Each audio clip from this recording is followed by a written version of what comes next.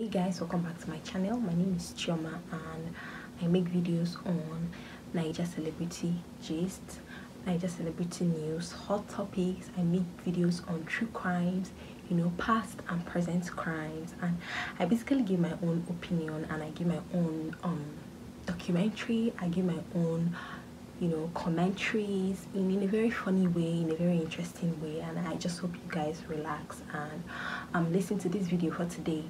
Okay, so today I wanted to talk about a little Chidubem, a 6-month-old Chidubem and Madam Tina.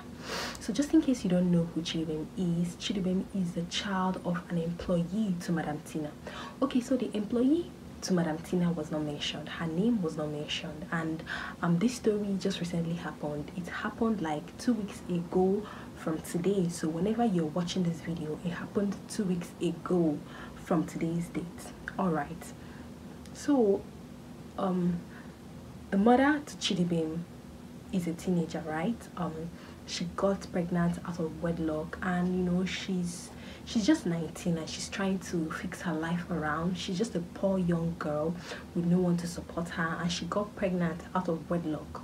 Okay, so she sorted out the help of her madam, that is her employer, Madam Tina, to pay for hospital bills and delivery bills in a Nigerian hospital. Okay, so Madam Tina, that is the employer to the 19-year-old, which we're going to call Mama Chidubem just for the sake of this video, right? So Madam Tina decided, okay, I'm going to pay you, I'm going to pay the bills, and then you pay me back, which is like normal. So unfortunately for Mama Chidubem, she wasn't able to pay back at the stipulated date. And guess what, guys? Guess what this Madam Tina did? Madam Tina seized it sounds very funny and very, very dehumaning at the same time. Madam Tina seized Chidubem. So Chidubem is now a collateral. And when I talk about this little boy, I'm talking about a 1-month-old baby, a newborn baby. Madam Tina seized Chidubem as a collateral until this young girl is able to pay her. So I guess this young girl, she now relaxed. Okay, my baby is in someone's hand, and if I was in a situation, I wouldn't have done that. I would have rallied around to get this money, because like this is a little baby's hand, and a little child can never be well more than it would be in the mother's arms. I don't know if you get my point. So we are assuming that this young teenager was still running around for this sum of money, which was not mentioned. This young woman, this teenager, which we know as Mama Chidubem, was not able to afford this money, right, in the span of 6 months. Okay, and we are also assuming that this woman still works for this employer, Madam Tina. So I guess she was still trying to running around rallying for this money, right? And I also assume that this Madam Tina denied access to Mama Chidubem for her son, because obviously she's the one in power now, and Mama Chidubem is owing her, and she was the one in power at this moment. So Mama Chidubem was not able to see her son for the space of 6 months, and some people were asking, okay, I mean, didn't you had to do, you could have done a lot to just get your child out of the situation, but things always happen. You always give excuses, you always have opinions until you are the one in the situation, right? Okay, so let's just assume she's trying to get the money, but she was not able to complete it, and then peradventure she saw her child in Mama Tina's or Madam Tina's abode, and she was wild. Like, this is a very dehumaning, I don't even know the adjective I would use to qualify this, from this baby being a very apparently healthy, bouncing baby boy to this picture that I can't even fathom what it is.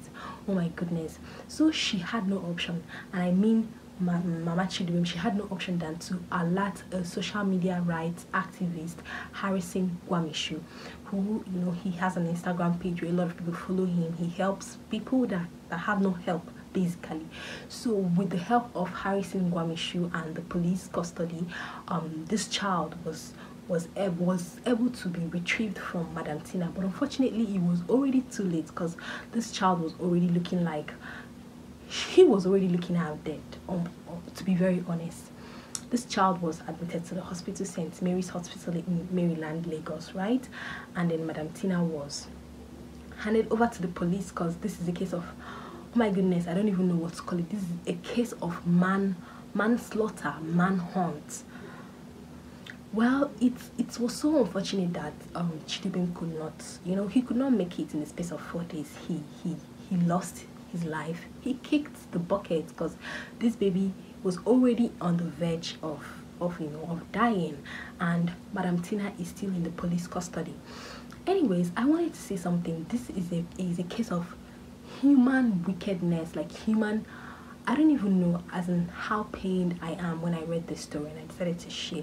This is a case of being blatantly wicked. Okay, there are so many other ways you could have, gotten your money from this young woman instead of seizing a child that you had no plans of taking care of. You had no plans of, bouncing a newborn child. Oh my goodness, the devil, I don't even know if the devil did so much worse than this. This is to show you the capability of how wicked human beings, of how wicked we can be.